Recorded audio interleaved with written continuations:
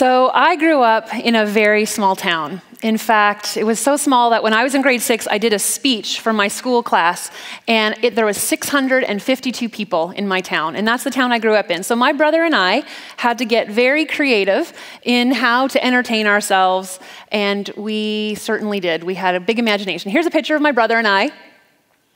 Very cute, aren't we? We look so innocent and naive and not mischievous, and yet there's one day where we were very mischief. I'm about 5, 6 there. Todd is about 4 there. And we decided that we would find out who was the strongest. And so we had a game called Who's the Strongest contest. Sounds pretty reasonable.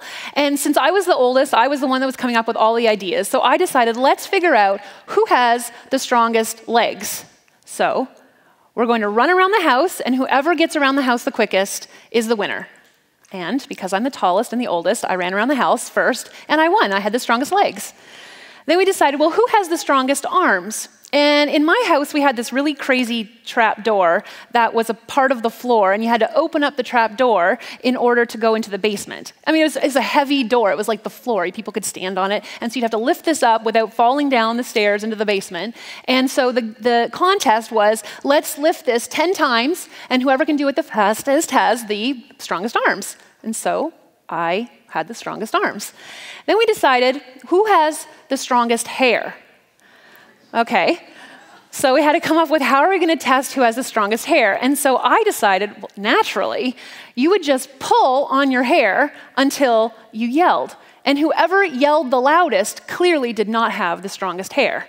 And so my brother and I were pulling each other's hair, and I don't know how many times we pulled, but it ended up that I had the strongest hair because I didn't yell the loudest.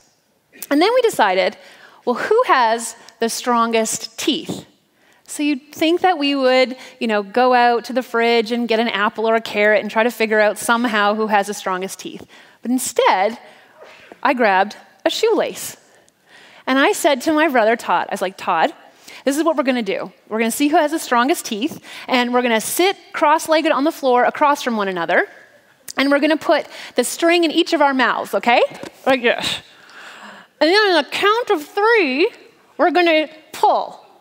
1, 2, 3, pull. I'm happy to report that that was the first and only competition my brother won that day, because my tooth went flying out of my mouth. And it was not meant to come out. It literally took, I think, 1.5 years for it to grow, and it was this one here. We were in such shock as we sat there across from one another. The pain didn't even register. The only thing that registered was, what is Mom going to say? And I remember my mom was upstairs curling her hair in the bathroom, and we, immediately went into sort of the fear mode of like, what's going to happen? What's Mom going to say? And then we went into the blame game, right? Well, you started it. Well, you're the one who pulled my teeth out. Well, this was your idea anyways. And so we took the long road up the stairs to where my mom was curling her hair.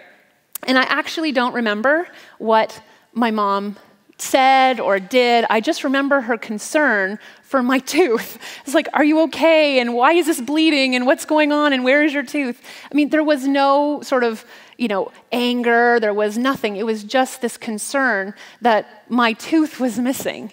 And this story reminds me so much of the grand story that we find ourselves in. It's the grand story of Scripture.